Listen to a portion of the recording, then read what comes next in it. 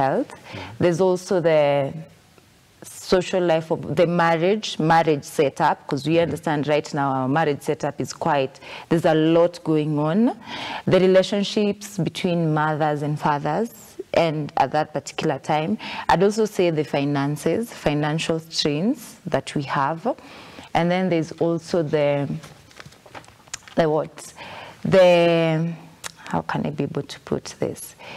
The unspoken things that we have between a daughter and a mother, and the things that we tend to hide. I'm not sure how we can put that as per theme per se, but it is in that. But the major one is the mental health, and then the social class, and also this place of a woman in the society, the place of a man in the society, and the place of also a child in the society.